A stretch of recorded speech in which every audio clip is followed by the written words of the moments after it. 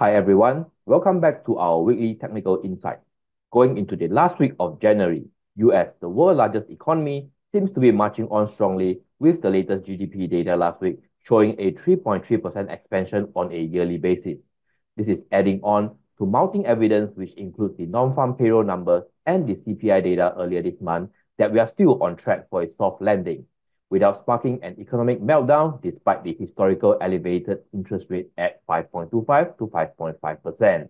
On the other hand, our Singapore shares ended the week higher last Friday as regional markets traded in a mix. Our STI index ended in the green on the last trading day of last week, up 0.38% or 11 points to close at 3,159 points. Japan Nikkei 225 index was down 1.34%, while Shanghai Composite Index was almost flat, rising just 0.14%. Hong Kong Hang Seng Index continued the slump since the beginning of the year, extending the slide down 1.6% last week to become the biggest loser in the region.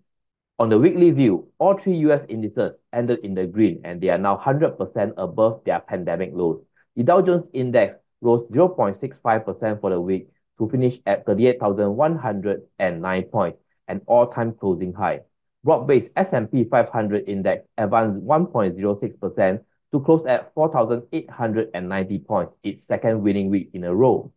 Tech-heavy Nasdaq Composite Index added another 0.94% to finish the week at 15,455 points.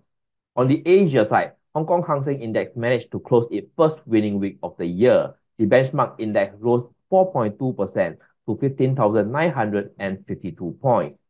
Foreign investors piled into mainland listed stocks buying US 1.5 billion worth of equities in the first 4 days of the week. The Hang Seng Tech Index also managed to finish the week in the green, rising 1.81% to finish at 3,186 points. Our STI index joined in the rally, rising 0.23% to finish at 3,159 points. Breaking down the performance of the STI index, the local banks were among the gainers, with the three banks due to report their earnings of Q4 2023 in the coming weeks.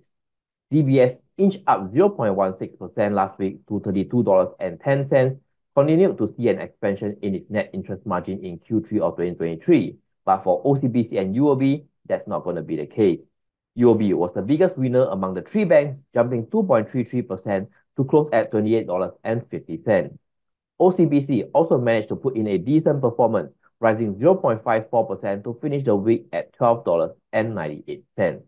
SGX also performed well, similar to OCBC, adding 0.52% to finish the week at $9.66.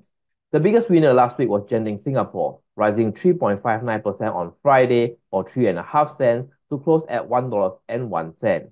For the week, the counter rose 2.54% as Singapore and China announced a visa-free travel deal which allowed travelers to visit their countries for up to 30 days without a visa. And this came a day after MBS reported that the Singapore integrated resort operator net revenue for casino grew by 84% to US $741 million. At the bottom of the index was tech company Venture Corp, which fell 1.89% or 26 cents to close at $13.48. For the week, Venture lost 1.17%, its second consecutive losing week. So for this week's technical analysis, let's look at both Genting Singapore and Venture Corp. First, let's take a look at integrated resort operator Genting Singapore. Last Friday, their share price jumped 3.59% or 3.5 cents to $1.01 on the visa-free travel agreement between Singapore and China, and fellow competitor MBS also reported massive revenue growth that boosted investor sentiment in the gaming sector. Looking at the charts, Genting share price were on a downtrend since hitting a high of $1.15 in April last year. Prices bottomed out somewhere in October after hitting a low of 81.5 cents. And since that October low, prices have been on an uptrend again, hitting a high of $1.03 in December.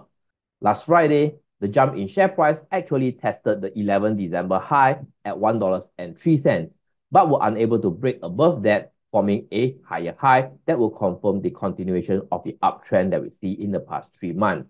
So now the daily chart of Genting Singapore formed a double top formation, which suggests that prices now are capped at this level and may be range bound going forward. The MACD indicator is currently negative, with both the MACD line and the signal line both trending downward. This shows that there's negative momentum in the share price now, and prices are likely to head downwards. The RSI indicator was largely below the 50-point neutral mark for much of last week until the jump on Friday. The latest reading on the RSI now is 61, showing healthy uptrend momentum before hitting the overbought mark at 70 points.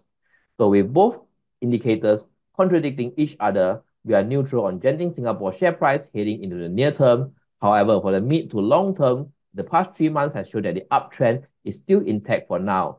Hence, if Genting Singapore share pull back to its 200 days moving average, which is the red line that you see here at 94 or 95 cents, that will signal a firmer entry for a right uptrend following the mid to long term trend.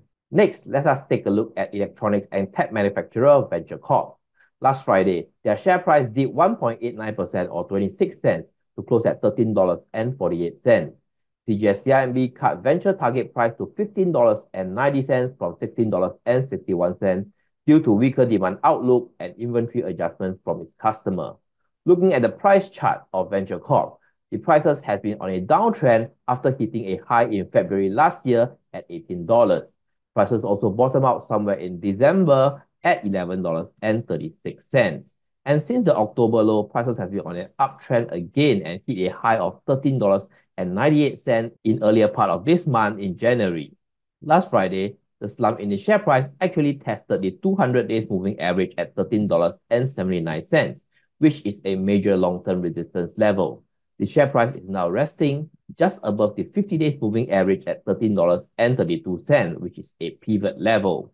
For the uptrend that we saw in the past 3 months to continue, prices would need to stay above the 50 days moving average level.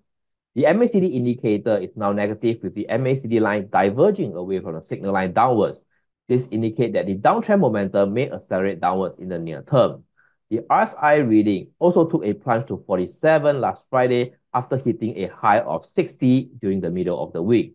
So with both indicators signaling that the downtrend is likely to continue, the year-to-date high at $13.98 as well as the 200 days moving average at $13.79 seems to be the preferred entry for a short position on Venture Corp.